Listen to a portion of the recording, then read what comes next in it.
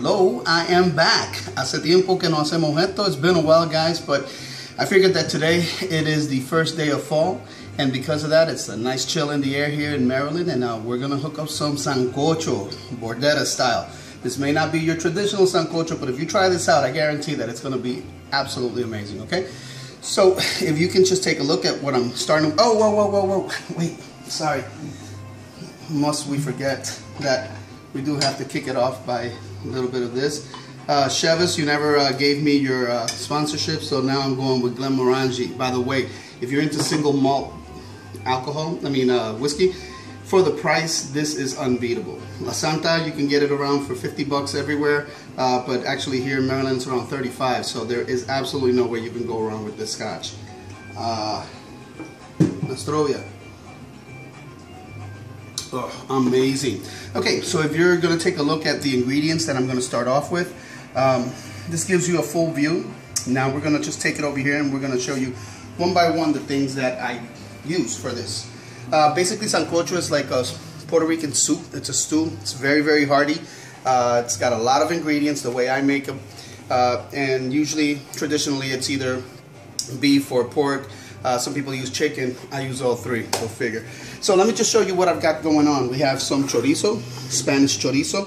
We have some pork, and this is basically pork shoulder cut up. Some chicken breast. We have some beef, fresh corn, onions, green plantains, although these weren't green, I gotta give it to you. And some calabaza, also known as butternut squash, and some onions, and then an assortment of Goya products that I use, and Badia products. So we've got the sofrito, we've got recaito, oregano, tomillo, hoja de laurel.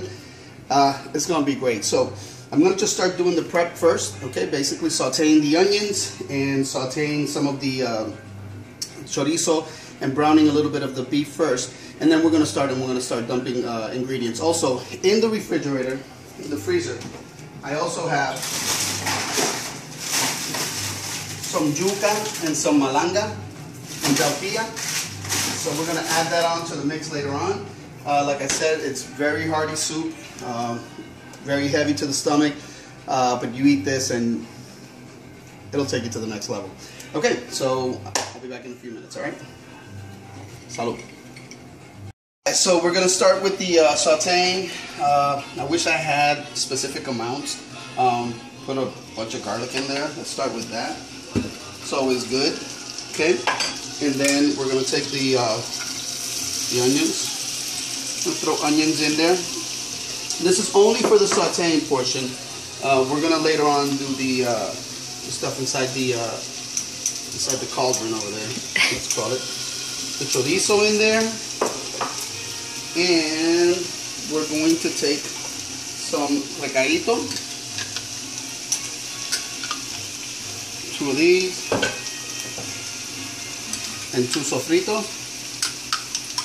Seems like a lot, but remember there's a lot of ingredients that are going to go after that, okay? So basically what you want to do is stir them around. Some people use olive oil. I like to use butter, you know, cholesterol delight. But it does taste better, and this is all about taste. If you're going to be thinking about diets, if you're going to be thinking about healthy stuff, this is not it, you know. But you're going to be talking about something that is absolutely delicious and will make you smile and sit down afterwards and say, God, I wish I smoked so I could have a cigarette. This is probably it, okay? So we're going to get this going. I'll get all of these prepped up. We're going to put a couple of more ingredients in there, some oregano, some bay leaves, and then we're going to start doing the stewing, okay? So we'll be right back, and we'll take it off from there, okay? Thank you. Okay, guys, so as you can see here, we've got the chorizo sauteing with the oregano. We put a little bit of tomillo. We put some bay leaves in there, some hoja de laurel, bay leaves, and we put a little bit of basil, okay? Again, not traditional style, but this is the way I do it. I like the way it comes out. I've never had any complaints from any of the people that have savored it. So go for it. With anything, seasoning is usually to your taste. So it's going to be just about how you like it to taste. As with anything, you see that I don't put any type of specific amounts. It's because I usually know what I like, and I like to play around and experiment. But if you do, check out one of the best ones that I've seen was on Wapa, and they had a great recipe for this. So you should be able to follow that as well. Okay, that's going really nicely. We're going to move this over to the pot, and then we're going to start sauteing some of the beef. Okay, we'll be right back. So the beef has been browning here. Okay, what we're going to do is we're going to transfer all of this into the pot. Okay, the cauldron, as I like to call it, and that is going to continue doing its thing in there. We don't want to get the beef too cooked because the idea is for it to slowly cook there for a while. But now what we're going to do is we're going to take the pork, throw that in there, and the chicken, we're also going to throw it in there. Okay? We're going to take a little bit of sazon, of adobo. That much? I don't know. Looks good. Okay? And then we're just going to move this around. Alright? Take a look. You should start to see some of the meat browning. Okay? The idea is to put that in there for a little bit. Let it brown, but not cook too much. Okay? And then we're going to be putting the ingredients later.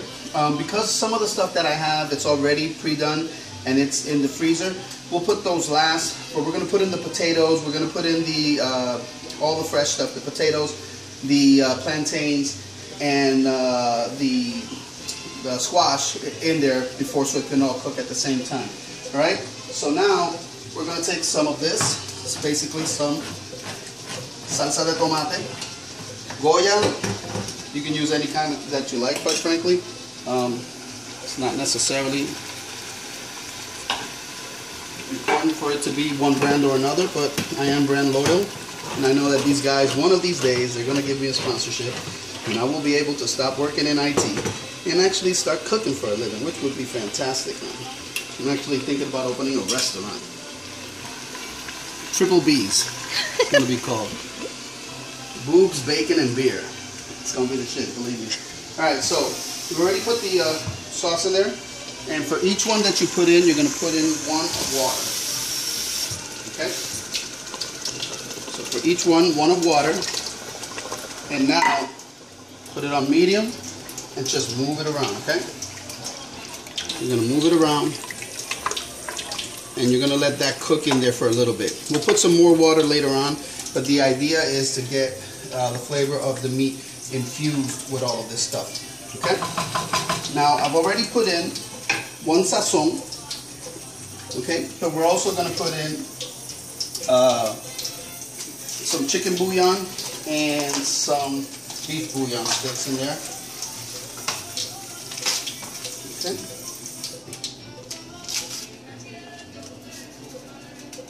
Sprinkle it around.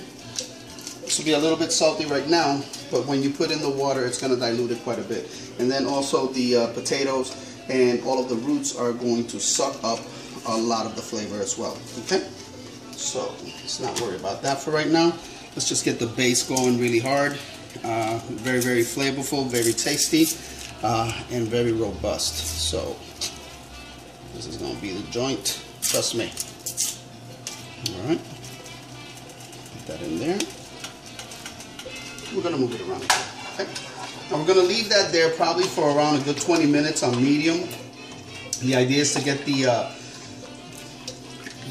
actual tomato sauce to actually start boiling a little bit, not hard boil, just a little plop, plop, plop boil before we start putting in more water and then adding all the rest of the ingredients, okay? So I'll be back within maybe in a half an hour, and then we'll take it up from there, okay? Hope you're enjoying so far. You didn't tell me I was on camera. People are gonna think I'm a lush. Anyway, guys, I am a lush. But, so, come on over here. I want to show you what I was talking about with the boiling. It's just very, very low boil. If you see, I've got it set on 4, so it's even lower than medium. And you want to leave it there for a good 15 to 20 minutes. However, I decided that I want to change my mind, and I'm going to move it from here to a crock pot. So, to a slow cooker. The idea is I want to make sure that the meat gets infused with all of the flavors that I put in the initial batch. But then I think I have way too many ingredients with the roots and the starches, and it's not going to fit in this pot. So if I had a bigger pot, I'd just do it here. But what I'm going to do is I'm going to move it over to the crock pot, finish it up over there. and I'm gonna let it cook while I'm watching the football game and drinking. Alright? Boricua, para que tú lo sepas. Okay, esto va a quedar de show, vela. Alright? Talk to you guys in a few.